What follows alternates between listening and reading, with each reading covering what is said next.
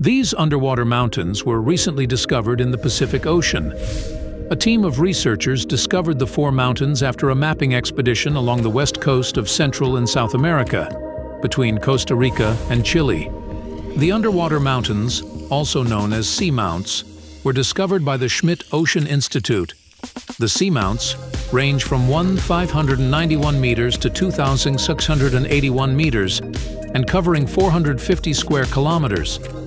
The seamounts were found as technicians plotted a course to examine gravity anomalies between Costa Rica and Chile.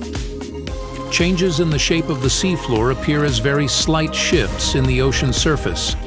A deep trench will cause a slight depression, and a mountain can create an almost imperceptible bump on top of the ocean.